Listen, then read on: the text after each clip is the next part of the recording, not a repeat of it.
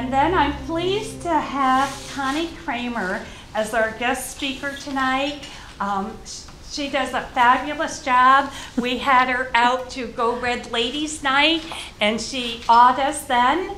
And then, because she's a horse person, and she'll explain that, I also had her speak at the annual Posse dinner this past March. I think it was cold yet. Yeah, it was cold yet. And with no further ado, I'd like to turn our program over to Connie. Thank you, Louise. Thank you, everyone, for having me. It's been a wonderful opportunity to meet Louise, and you really, I have to credit her because you're so engaged in community events here with efforts to educate, and I think that she's kind of a powerhouse behind that. And you know, I'm 100% behind education every chance I can. So learning and absorbing it and making the most of it, support her with her things. You'll never regret that time. So I want to thank you for the opportunity to address you today. I'm a very, very fortunate and blessed person. And I need to tell you, the name of my business is Integrit Cleaning and Organizing. Some people say Integrit, because yep, that's what we do. I like to think about it a little bit with integrity. Integrity without the why, because in my opinion, I see an aging population, especially. We're on the beginning of the cusp of the baby boomers retiring, and I see in my line of work a lot of things I don't like to see, where families are unable to take care of their senior family members, or the senior family members don't have the means to take care of themselves correctly, and then we run into some bad situations, and I'll get into that a little further on. But a little bit about me. I'm just a farm kid, and I grew up, I'm number 2 of 9 children, and so as number 2 and being one of 2 girls, my sister is she's at the other end of the spectrum. I had 7 brothers on a farm, lots of laundry, lots of potatoes to peel. So I couldn't wait to be in the barn all the time. My dad means the world to me. He passed away 2 years ago. He was 90 years old. And I think about all the things I learned from my dad and his accomplishments in his life after he returned from World War II out in the South Pacific, Iwo Jima, Saipan, places like that. And then he came home and he farmed and he was successful and he built a home and he bred some of the best Michigan Holstein cattle and Belgian horses. And I had the privilege of seeing him in action. And so a lot of the things that I learned throughout my lifetime I attribute to my parents. My mother was the oldest of 11, and so my ironing skills I credit to my mom. I thought that was a blast, and I will tell you that to this day I love to iron. I must be a wacko, but I love to iron. And bring on the pleats. Bring on the pleats, because I'll do it. My life, we had a grade A dairy. And this thing up here is called a roller measure. I don't know if any of you grew up on a dairy farm, but before pipelines went automatically down into a plate cooler system to immediately cool milk on a dairy farm, first the milk would come out of the cow, and this was before the big pipeline systems, but after, this was about circa 1960-ish. And this was what the milk went into before people had the buckets under each cow, or after, I should say. So this roller measure thing here, okay, sat in your parlor. And my dad and I would scrub the roller measures because, as you know, dairy facilities, grade A dairy facilities, are highly regulated. They're very inspected, and oftentimes the inspector doesn't just check for cleanliness on the inside, but especially on the outside too. So it's a food processing plant. So my job used to be with my dad. We would scrub these roller measures. And one of the first things I learned about quality and quality control was my dad was scrubbing one roller measure and I was scrubbing the one next to him, and we rinsed it off with the hose, and I was like, look at my roller measure. And then my dad said, is that good enough?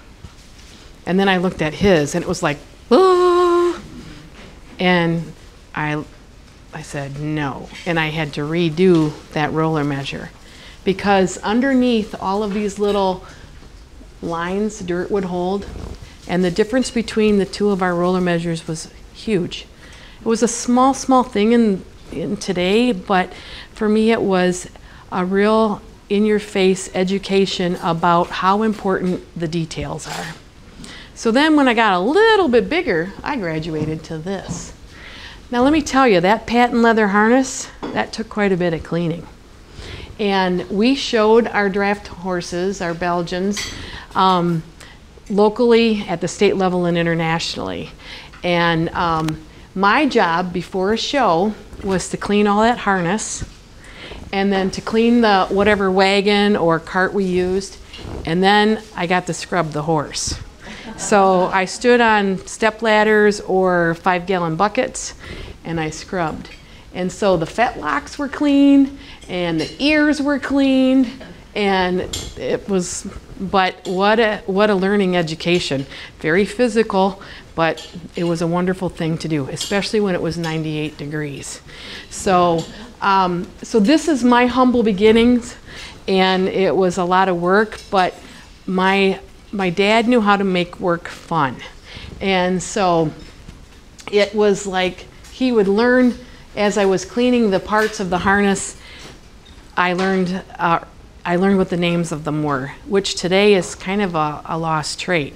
Now, I didn't like it so good after I had kid number 3 of my 4, and my dad said, oh no, Con, gee, Con, you're kind of filling the britchin.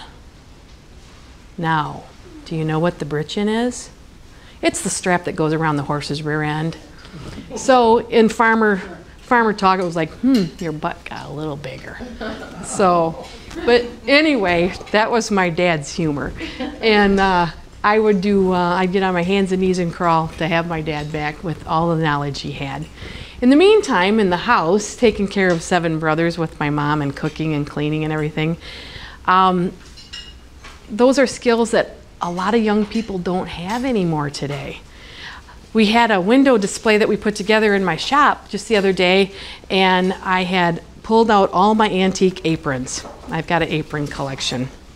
And one of my staff members was going to iron it. And I said, you have to be careful, that's organdy. She said, no, it's an apron. I said, but it's organdy, it's made out of organdy. They don't, young people unfortunately don't even know distinctions between types of fabric. So there's always something to learn. What I do in my business, and I'll give you a piece of paper that lists everything we do. We're very varied. We do residential cleaning, office cleaning. We do basements, garages, and attics. We do all kinds of things. This is a picture, a before and after picture of a cat lover household and what we did afterward. And this was on a person's ceiling, and it hung down about this far. So that's how much cat hair floats through the air and gets trapped up in this, you know. So what we're finding is that there's people who, I mean, we love pets, dogs, cats, bird, whatever it might be, but that as some folks age, they don't smell like they used to, they can't hear like they used to, and they can't see what they used to. And perhaps they had the most pristine, clean home, and it's just evolution, okay? This is what happens when we get older. We need some help. And so it's our job when we see these kinds of things to go in and help folks who just need a little bit of extra help. So we cover the entire upper thumb, and I can tell you lots of stories about hoarders and collectors, and about family members who pretend that their parents don't even exist and don't want to be involved in helping them at all. And I can tell you the opposite story where kids come in and do everything in their power to help their aging parents to keep them in their homes as long as they can. I personally find this job very gratifying because the instant gratification part of it is that we can turn around and we can see what we accomplished right now. The windows are clean, this house is clean, the floor is done, whatever. Instant gratification. The long-term gratification is if we can leave and someone's life is better. And if they're happy in their home, that's, for me, a huge thing. Now, we talked a little, today is about stress equals mess. And the science studies are coming in by the gobs these days. More and more studies are indicating how much effect clutter or a messy home or things not being put away or the things that sit around the home and pile up, how much of an effect that has on your life. So it's not always a happy subject, but it's one that has resolve to it. There's a light at the end of the tunnel. People are bombarded today, especially young people. Have you heard about how many young people are depressed or have anxiety? And it's like, what do you have to, now I have great faith, okay? I go to church regularly, I'm on church committees, and I feel like my life has been so fortunate, and I love working. Get me on my hands and knees, I'll work right along any coworker I have. But when I hear about people who are battling anxiety and depression and things like that, for me it's almost like a foreign concept because I say, look at what we have. Look at all the wonderful things we have. We have, at least in my world, I'm blessed with good family. My kids are healthy. My grandkids are healthy. You know, I'm in a job that consumes me, so I'm never bored. I love to read. I've got a horse, and I share the horse interests like Louise. And so I never really realized until I was doing a lot of research about the effects of these kind of things on folks with sleep disturbance and weight issues. And the weight issue I have is because I love it all, you know, feed me. Cognitive impairment, intestinal upsets, drug and alcohol addiction or abuse, fertility or female problems, chronic illness, all of these things come back to these things on the top, anxiety and depression. And the clutter mind, actually there's 4 parts of your health that it affects. And so when you can't sit down in your home and relax, or you can't do a project because you don't feel like you deserve to do the project because you have other things you should be doing, then that's where some of this psychologically comes in.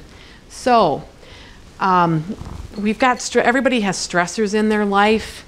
You know, family, you've got the one, okay, I was working with a grandma, and this was up by Elkton, and we went in regularly and helped this grandma. Our goal was to help her downsize and minimize over time, but at the same time, clean her house. And I went downstairs to get a bucket of hot water out of her laundry, her big laundry tub. And I looked over, and there were 4 men in her basement. And there was obvious paraphernalia, drug-related paraphernalia on the table. And our rule for my business is we immediately exit any place that's like that. I don't want anybody saying that we brought that kind of stuff in, and I don't want my people anywhere near anything like that that is a hazard.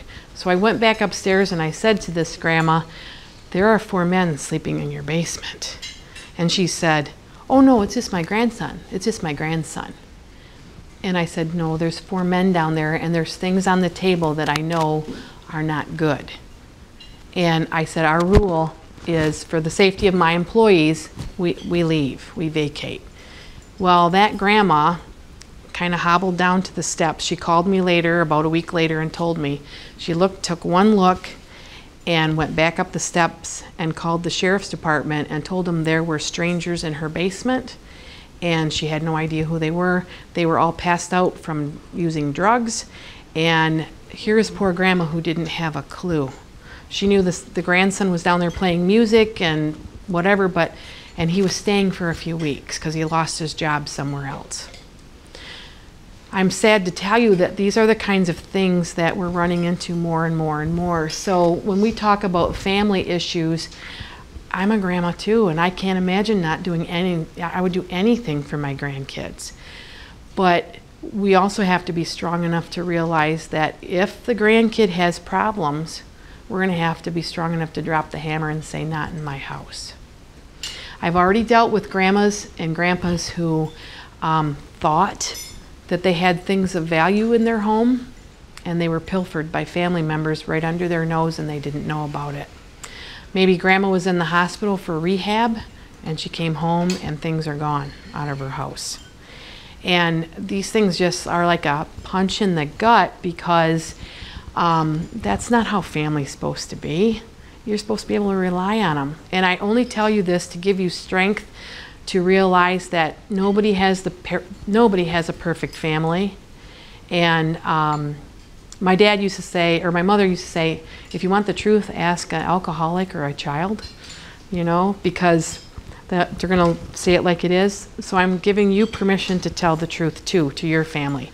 Lay it on the line to them, and if they don't like you, maybe you will be the one caveat that helps them to change their world. Jobs, more people than ever are full-time employees outside the home. The job market is, you know, there's people everywhere with help wanted signs out. But when you have a mom with kids in school and she's working full-time, she's under stress because the work doesn't stop when she leaves her position. She comes home and there's children who need things, and there's a home to take care of. And so jobs, no matter what your age, there's you give your world, your life to that job, and then you come home and you still have to, you're exhausted, you're tired, and then you feel guilty because your home isn't pristine. So the pets went up there. The biggest thing I'll tell you about pets is I love pets. I love, you name it, I'm an animal girl. But if you're going to have pets, then you have to remember they have to be taken care of, and your home will have odors to accompany those pets. And that's okay. It's your home. And there are little creatures. And I mean, I love dogs that bark when someone strange comes in the driveway. And, you know, it is our job then to take care of the pets right. And there was one lady who called me, and I went and did an evaluation for her. She said, I don't know what's going on in my house. I'm just renting this house. It was a furnished apartment. And we went in there, and I could tell by looking at her, she was bit up by fleas. The former tenant there had all kinds of, I don't know, cats or dogs or whatever, but the flea problem was still there, and the fleas were hungry. So they were getting their supper from her. So, you know, again, it's, and the issue of elderly with pets, litter boxes are hard to change when you have trouble bending over or lifting heavy things. I mean, a thing of kitty litter is averages 40 pounds. If they don't have help to do some of those things, we can run into issues where it's an uncleanly situation. And then when the elderly person has a situation where they're in the hospital or something, then the biggest thing they're worried about is their pets. I'm dealing with the situation right now where I'm not quite sure how it's all going to end. I was called to help with a home clean out, elderly couple looking to minimize and downsize. The wife is going through cancer treatments. The husband has some health issues. They have 8 cats outside that they take care of. They have 9 cats inside. The lady cannot afford to buy her medicine, but their cats are up to date on all of their vaccines, all of their flea treatments, all of their food is great. And I said to him, I'm going to talk to you like I'm your daughter. You are more important than the cats right now. You have got to be able to have your medicine. So, but her whole world was her cats. So these are just a few of the things that I'm running into. There's a difference between hoarding and collecting. Guilty. Guilty as charged. Some days, I know I am this one right here, okay? Especially, Louise, I have lots of tack out in my tack room because I might need it. I might need it. And then this one, thankfully, I haven't quite made that level.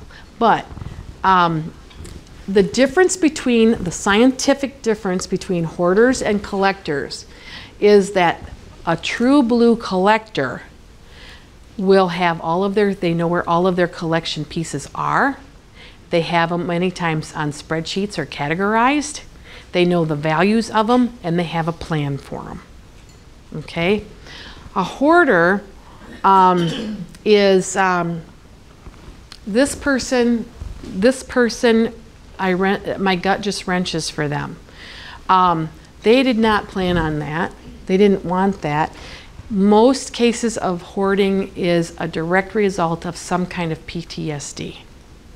They're dealing with something, unresolved issue that is just clobbering them on the side of the head, and this is how they deal with it. A lot of times it comes back to that other list that we saw earlier with family issues. It can be triggered by traumatic divorce situations or death, suicide of a spouse or family member. It is a coping mechanism, okay? Sometimes it's genetic, if mom kept everything. And I'll take you back to something that we all can kind of relate to, the Great Depression, okay? After the Great Depression, because those people lived through it, they were told to waste not. They were told to use it up, wear it out, that there was a second life, recycle it. There was always something that you could do with that item. And to throw something away that had purpose or value was a sin. And that at the very least you could turn around and you could use that for something else. Coats were cut down to make quilts. The cloths were used for rags. There was always something that you could use that for. There's different kinds of hoarding. I've been in hoarding situations that I call them the clean hoarder and a hoarder who is not clean. The not clean hoarder is where we have actual trash blended in with items. A clean hoarder is someone who this has gotten out of control. Recently cleaned a home in Cass City, could not open 3-bedroom doors because it was so full. Cleaned a crawl space not too long ago, and it was a cemented crawl space, so I put my construction knee pads on, and I developed, I don't know how many of you ever saw the old World War II movie where the guys escaped in the German POW camp and they dug a tunnel. Did any of you remember seeing that old movie? It's one of my favorites, but I like old history movies. But anyway, I knew I had to clean out this crawl space. It was huge. It was the size of the house and it was full.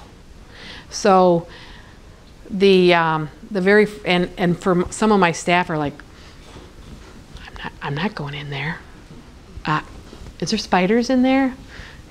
But I have ways. I go in there and blast them with killer first and all that. I believe in chemical warfare when it comes to spiders. So anyway, what I did was, when you go on trail rides with horses, oftentimes you have a toboggan so that you can pull your hay around on it or your tack or water or whatever.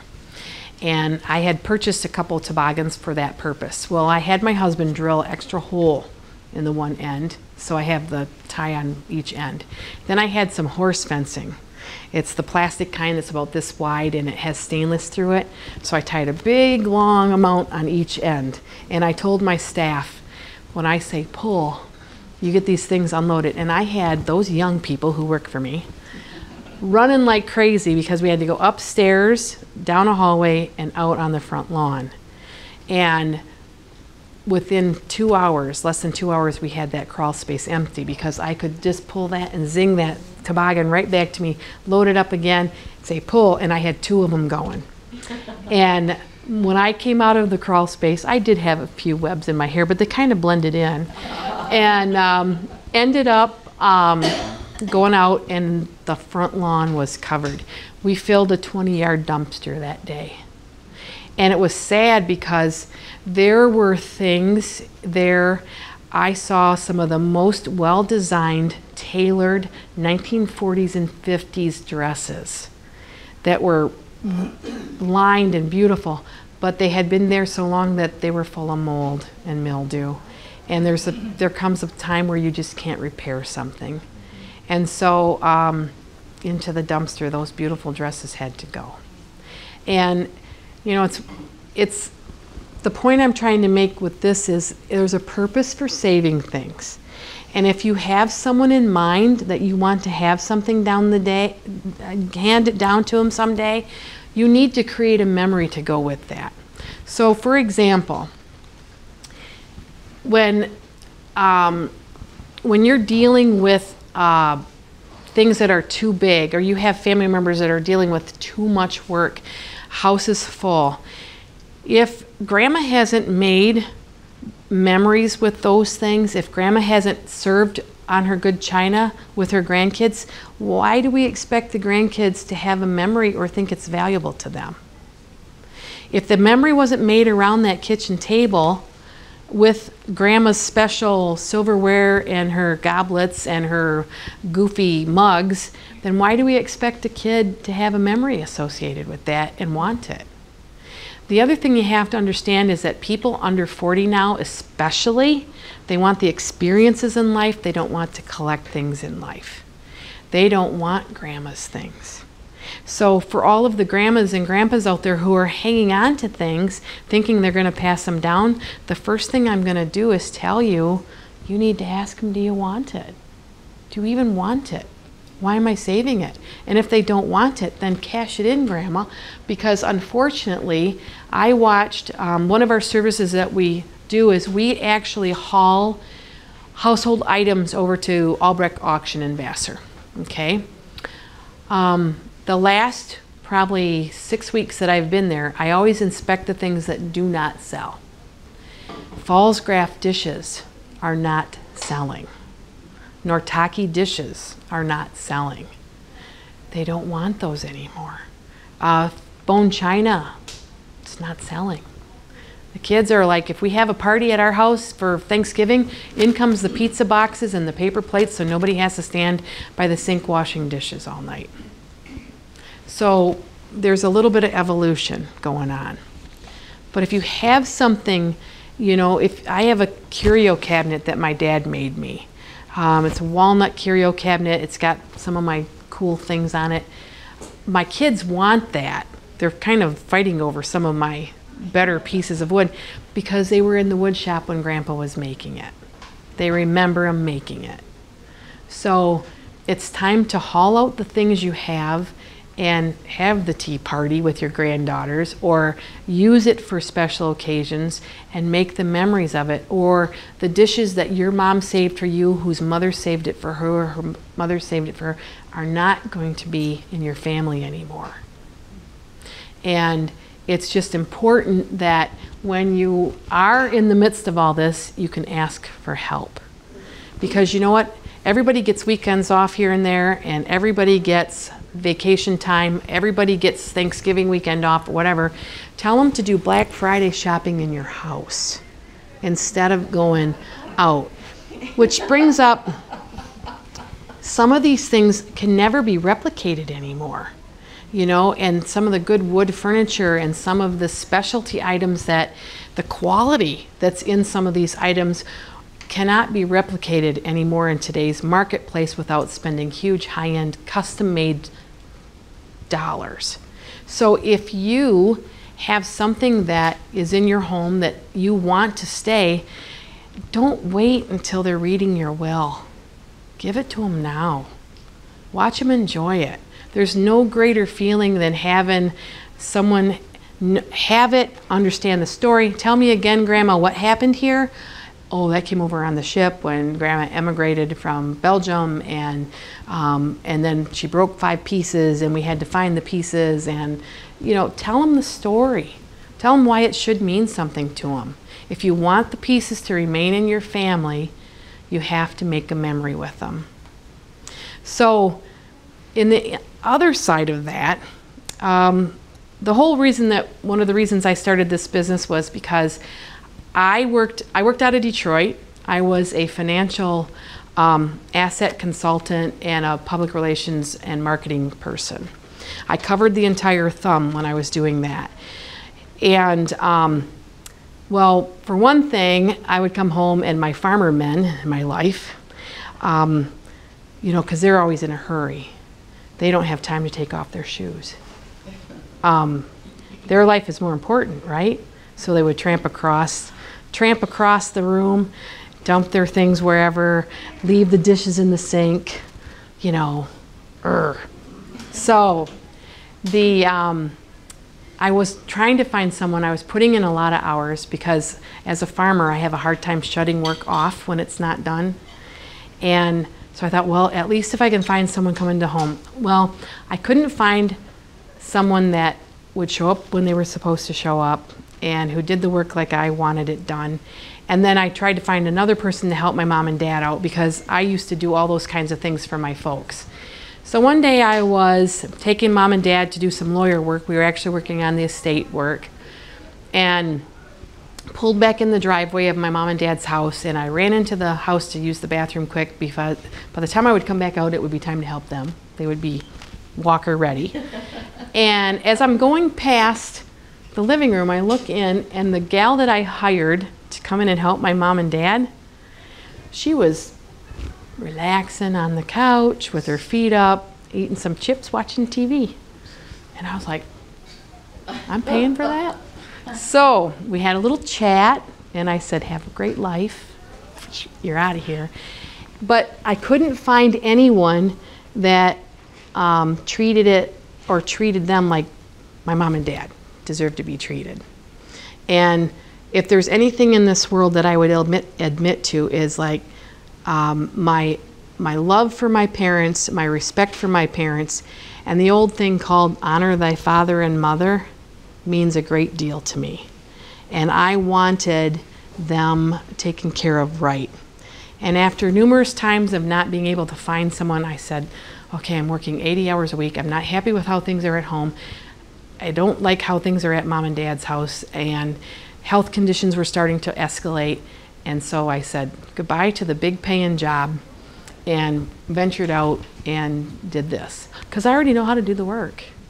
And now it's kind of rewarding because I have young people come in and they'll actually say to me, how do you know all this stuff? And first I tell them because I'm old and I've been around the block a few times. But the biggest thing is because I had two people who took the time to teach me. And so that's, take the time to teach. If someone in your family shows an interest in your china or your crystal, tell them you don't put it in the dishwasher.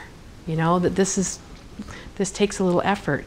Tell them you dust with the grain on the furniture. And, you know, help them to learn about the quality that they have. So don't hesitate to ask for help.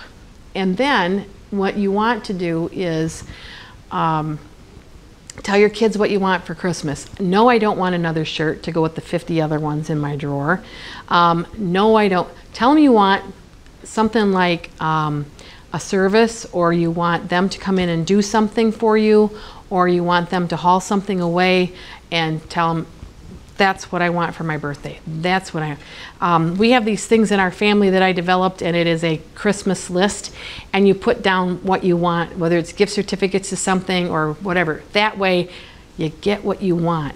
We don't need another thing sitting on our end tables.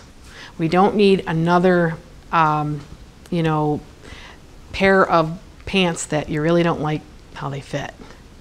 We don't need another coat when you already have some. Some of us, we have our style, we know what we like, and we wear it forever, right? So, which reminds me of the mass market is against you. If you go into a mall or you even watch TV at night, it's all about sell, sell, sell, sell. All the companies want to get into your pocket. They want you to spend money.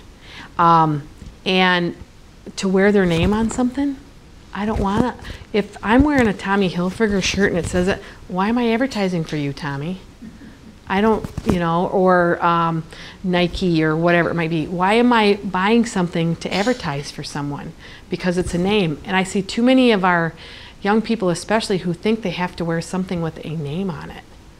Who cares? If it's built sturdy, if it gets the job done for you, it doesn't have to have a name. Now, I digress, because if it's Pendleton, it's okay. Okay? So, we have to determine our needs versus wants. And you know that song, More, More, More? How do you like it? How do you like it? Not so good. Because more, more, more just means more stuff to get rid of, more things. Clutters the mind. A proven thing that it escalates your stress. When you ask yourself, okay, have you been on a really nice trip? How many of you have been on a really nice trip? Say you took a cruise, maybe you went to Alaska, maybe you did the Great Smoky Mountains, okay? Now I want you to think about what comes to mind first about that trip. The very first thing that comes to mind, was it an experience that you had on it, or was it the souvenir you bought? How many say it was the experience? Something happened on that trip that you can picture it in your mind yet. You know, you can see it. You think about the people you were with. You think about where you were, where you stood there and went, oh. I mean, I was in Alaska and I was looking at Mount Denali, and we were as close as you could go with the National Park Service. And the park ranger, I just stood there looking at it. And he said, you're really, really lucky. Today is the second day this entire summer where it hasn't been covered in clouds. The summit's exposed. And I said, don't tell me there's not a God when I see something like that. And so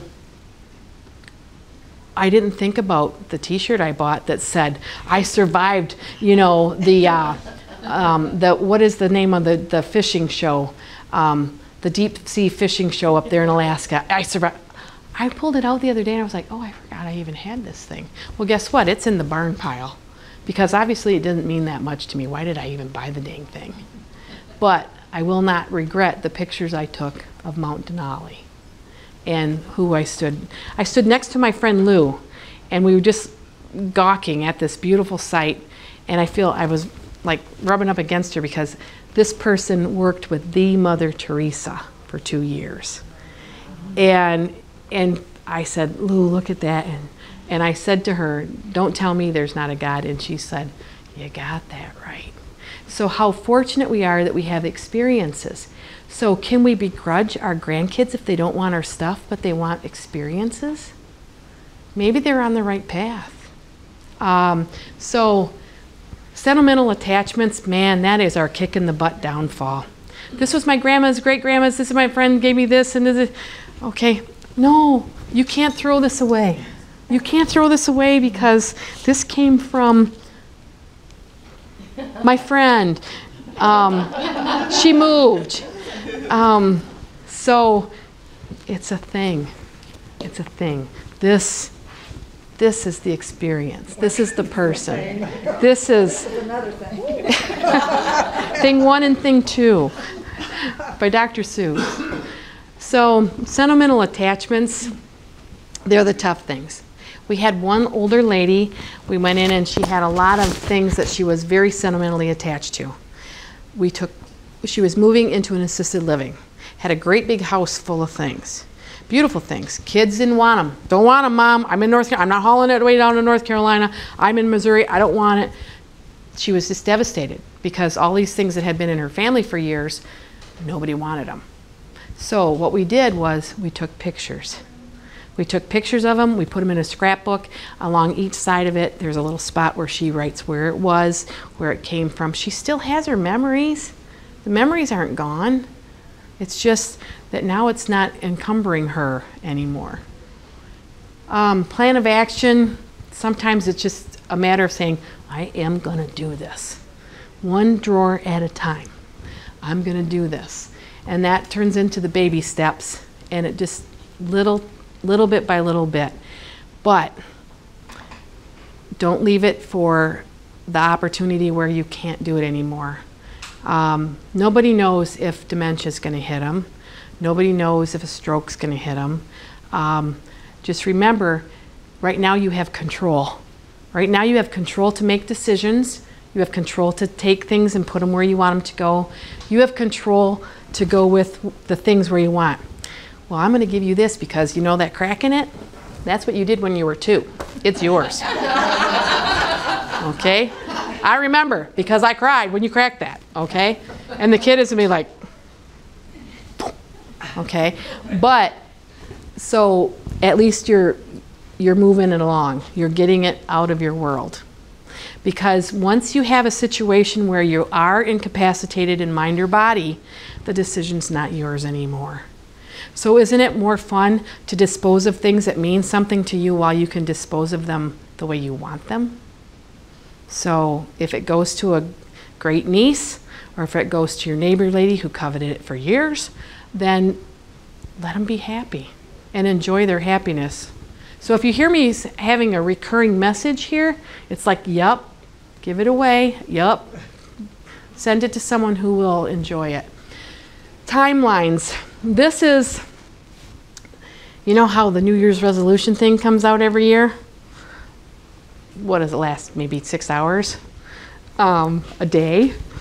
This is the timeline where you say, where you actually write on a calendar, I'm going to get rid of this, or this room is going to be this month, this room is going to be this month, this room is going to be this month. And you hold yourself accountable to your timelines. And I heard somebody mention earlier the accountability partner. Absolutely, it goes with this too. Do it with your friends, do it together. Have some fun. Part of cleaning up or doing this is reliving all those memories that affiliate with it too. And if there's anything that is bad memory related, out. Get it out. You don't need that cloud. You don't need the little black rain cloud, bad memory hanging over your head. So, let's see if I can make this work. So, when people say, where do I start? How do I start? What do I do? I tell them to pick your favorite room. Tell me why it's your favorite room. And is it just for you? Is it like your own little den, or is it your little sunroom? Is it your living room? My dad used to like the library, which, you know, always had reading material in it, AKA bathroom. Focus on just one room. Empty it out, paint it your favorite color, make it what you always dreamed for it to be, okay? And then gradually you can add other rooms. But make these rooms your favorite colors. Make them the colors that make you happy. And who cares if somebody else doesn't like it? It's not their house. It's not their room. Make you happy with what you want. And that is my favorite place to tell people to start. If your kitchen is your favorite room because you love to bake and you like to give away those things, you like to create in your kitchen, but your kitchen is a zoo, then start in your kitchen and make it even more enjoyable for you to use. So when you have goals and accomplishments, then you involve the world of relaxation, tranquility, peaceful, you're happy. I had one lady, we were the first people that she allowed in her house in 15 years. She was so ashamed and embarrassed of her house. For us, it's like another day at the office, okay? It's kind of like the old saying about the gynecologist when you have to go, like you're like, oh, I gotta clean everything out. And it's like, okay, how many is he seeing today? 15, 20, you're gonna blend into the mass, right? I hope that's true. But I can tell you that for us, when we walk into a place, it's like we've done so many of them now that it really is like no big deal. You can't surprise me. So the end goals for you are you peaceful in your home? Are you happy in your home? If your friend unexpectedly showed up, do you open the door and say, come on in? And can they go to your bathroom at any minute and use it and enjoy visiting with you in your home? Or if your home doesn't give you those feelings and you feel guilty that you can't do your quilting or your scrapbooking or your coloring book or whatever because you have to do your house cleaning first, but you're tired, so you're just going to plunk down and watch TV and eat supper in front of the TV again, then, maybe it's time to like back up a little bit and reassess where you want to be. And there is no right or wrong here. It's your home. It's what you're comfortable with. But if in the back of your head, you're saying to yourself, I can't do this because I need to do this instead. Oh, this is a mess. Oh, don't look in there. Oh, then those are little jabs in your butt telling you to get moving. Is there any questions? Yes. Like sometimes you keep stuff because you feel guilty because your mother said this is, you got to pass this down. Anybody pass it down to, but so I've been doing that the last few years. I put things on display that she had, but I pared it down a lot. But then some stuff I think she says, well, you could sell that, make money, and that's what she said to me. And she said, and I think that too. Do you go on eBay? Do you try Yes. eBay stuff? And does it cost a lot? Do they take a lot out? Yes, it depends. Do people try to scam you sometimes? Or how does that? Number one, all sales sites have some kind of, there's some work involved in them, and the gratification isn't really quick in some cases.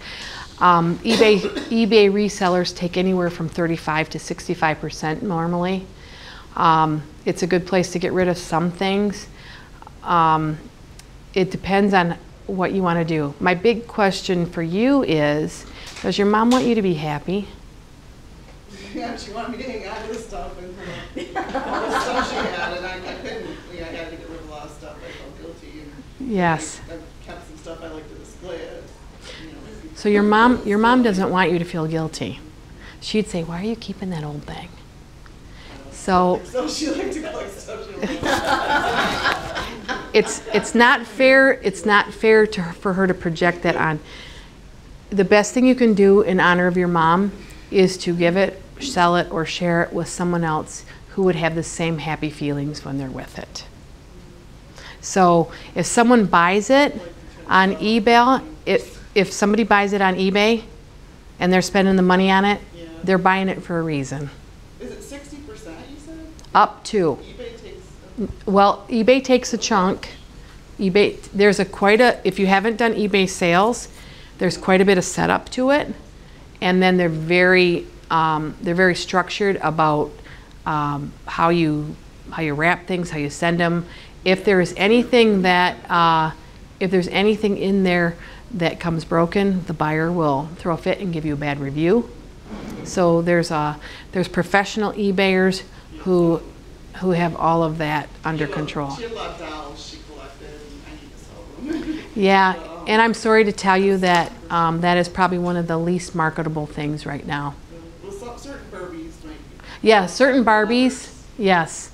Certain Barbies, because the 60s children are still out there with their Barbies. Like you hear that I Dream of Jeannie doll was like 200 or something. Yes. A thing that my grandfather. You got to remember when you look at eBay too, when you look at eBay or you look something up on eBay, it is what the person wants for it in most cases, and it oftentimes does not sell for that. Yeah. If they do a buy it now or whatever. So. Like 15%. It depends on if you're marketing it through someone who does it for you, or if you're doing it on your own. But if you streamline it through someone who does it for you, the really good ones take up to 65% sometimes. So, yes, Louise. Connie, I'd love to pick your brain. Yesterday, I got involved in a discussion about bed bugs. Oh, yes. So tell me everything you know about bed bugs and who's a good provider for extermination. Bed bugs are the #1 leading health hazard in Michigan right now.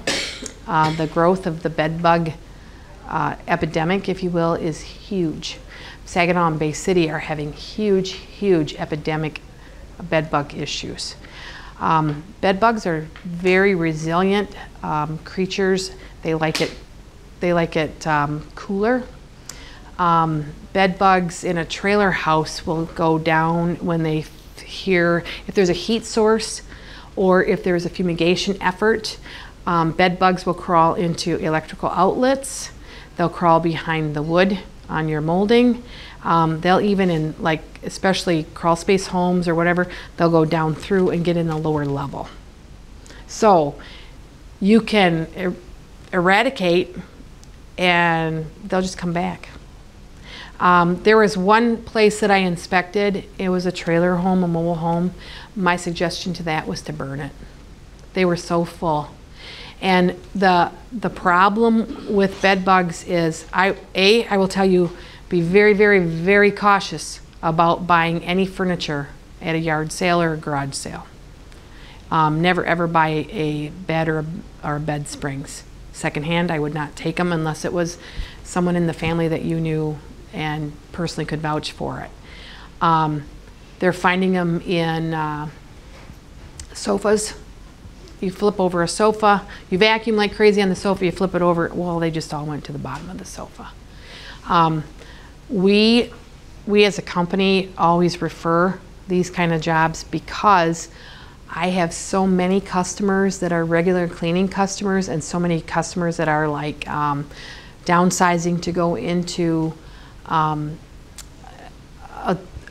kind of assisted living or, you know, advanced homes like that, that if we know there's a bed bug issue, we won't take it, because I cannot take the chance on contaminating anyone else's home, and I won't. And I don't want my employees who are going into these homes, I don't want them taking anything home either. So we just say no. But in the situation of bed bugs, extermination companies have to be very resilient. It's a lot of callbacks. You got to know the life cycle of the bug. They can live for over 6 months without any food. That's a long time to go without having anybody to chew on. And so because they can live so long independently like that without a host, and they can still lay eggs in that interim, it's a very, very serious situation. I don't even like to, if I travel and I take my suitcase somewhere, I have a special liner in my suitcase. I have a bed bug spray. I flip back the bed right away and look. Sometimes you get what you pay for, and other times you bring home little friends when you come home. So I don't have an easy answer for it by any means, but as far as a good exterminator, independents are usually pretty good, but it is a very long, drawn-out process to fully exterminate them. First of all, everything that's fabric in your home needs to be washed. It needs to be washed like in hot water. I love bleach, and then dried in a dryer. Okay, so now you take into accountability the fabrics that can't handle high heat, and think about even your pillows on your couch, your pillows on your bed. They can all be infected with this parasite. I mean, they're horrible. So I don't know if that helps you a little bit, but the first thing. I didn't realize that it was a process before, but yeah. I know we've had quite a problem in Sanilac County. Yes, Sanilac County is having issues. Every Bad X has got a few issues. I've got one thing I have here to help you on your goals. If you're looking at making goals, this is just an errand and to-do sheet, but you can make copies of it and feel free to list things in here. You can put your own little goals, like I'm going to clean that dang back bedroom out this week, or I'm going to clean that fruit cellar, or don't feel bad. Ask yourself the question, would I buy it again?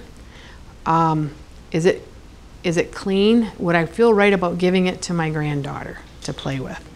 And if you don't feel right about it, then get rid of it. Empty your mind. So I'll let you pass those around. And then senior rehoming, I'll just say really fast. Senior rehoming is getting to be a bigger and bigger thing. There's a lot of stress and anxiety related to senior rehoming. One of the biggest things people have an issue with senior rehoming is the new assisted living won't let me have my cat. What am I going to do with my cat?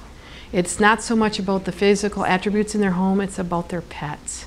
So we've even helped find new homes for pets. So I'll give you that one to push around. Some assisted livings let you take your pet, small ones. This is just a little list about things twice a year minimum that you should think about purging. And what you want to do with old linens and things like that that you don't need anymore, a lot of places like your secondhand stores will take them and or give them to a machine shop for rags. They'll use them up. And this is just a list of all the various things that our company does. And then we actually have a little giveaway. Wow. Thank you. It's not much, but here's a little thing if you want to.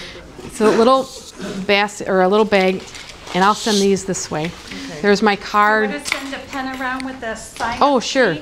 Yeah, let's. Or do you want to do it? Who has the birthday closest to mine? Oh. And then you don't. Your birthday or mine, Louise? Oh, it could be yours. You're our guest, Connie. Oh. When's your birthday? Day and month? I am Feast of the Immaculate Conception. Does anybody know when that is? That's my birthday, December 8th. Okay. I'm close, but I can't vote. December 22nd. Ooh, Christmas time. December 22nd also. Any? Are you both December 22nd? Yeah, right. Wow. Okay. Louise, let's do yours because we have a tie. Okay. April 21st. April 2nd. April 21st. Any April birthdays? I have April 2nd is mine. You're Okay. the closest. There you go. Congratulations, Sarge. There you go. Enjoy. And I just want to really, really quick, just for fun, I just want to tell you this. I am not, this is not my skill. I am not a puppeteer. But I just want to tell you. She's got her necklace. Okay. Oh, quit eating your necklace, Granny. It is okay to give away my china.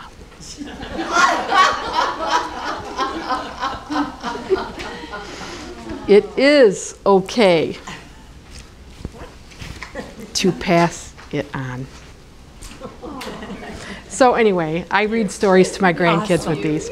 So thank you again for having me. Have a wonderful day, and don't hesitate to call me anytime if you have a question. Thank you, Connie. Mm-hmm.